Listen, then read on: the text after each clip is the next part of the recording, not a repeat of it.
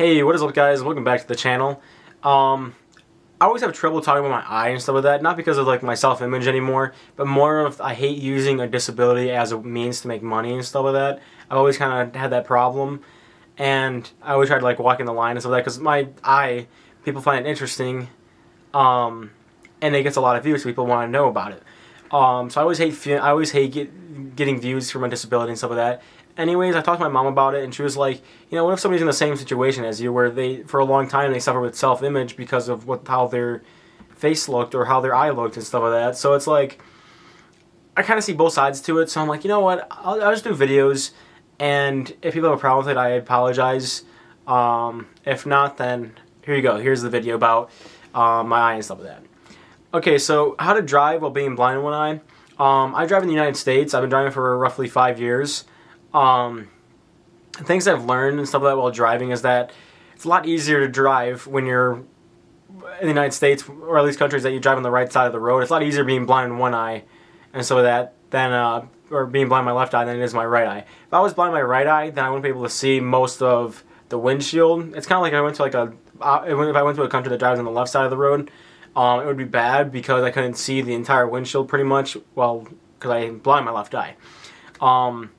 That's kind of the same thing. People in like countries that drive on the left side of the road and they're blind in their left eye, it's probably going to be a big problem. For me, majority of the time I'm driving in the United States and driving on the right side of the road, so being blind in my left eye isn't really that big of a problem. Sure, there's challenges that have to do with it. I have a bigger blind spot on my left side, so I have to turn my head the entire way to make sure there's nobody in my blind spot when I'm trying to merge lanes or switch lanes and stuff like that. On my right side, it's not really a big deal. It's super easy to look over. Depth perception. When I was learning how to drive initially, when I just got my permit and stuff like that, my driving instructor was like, "Oh, you'll be hitting a lot of objects, all this, all that, because you're blind in your left eye. You have no depth perception." That's not necessarily the case. At least for my case, I've been blind pretty much since birth. Like 30 minutes after birth, that's when I lost my left eye. So it's not that much of a big deal for me. I've gotten used to not having any depth perception, so basically I can tell distances in my own way. It's not the same way people with two eyes can tell distances and stuff like that. So, driving one eye, for me, it's not really that big deal. It's not really a big deal. It's more of the experience you get while driving. Everybody learns in their own way. Everybody is taught in their own way. But the test that I had to go through, it was back when I was 15. Crazy to think that was 6 years ago now. But, they go ahead and they have a red light sensor that goes around and tests your peripheral. If you pass the test, then you can drive. I was kind of on the edge. Like, they're like, yeah, you can drive, but you will like just pass it by like half a point, which I guess is very minuscule when they talk about half a point and stuff like that. So, yeah, I was able to drive. Thank goodness, because I wouldn't be where I am today if I couldn't drive, because there's so much that you lose out on if you can't drive.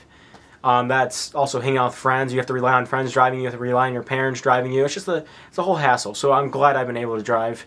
That's kind of my takeaway from this.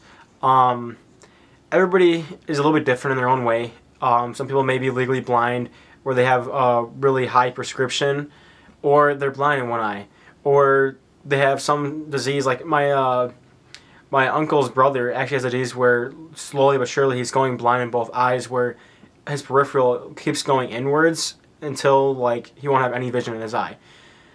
He's not allowed to drive anymore because of that. So it's like there's different things of blindness that happen, different things. So everybody's different in their own way.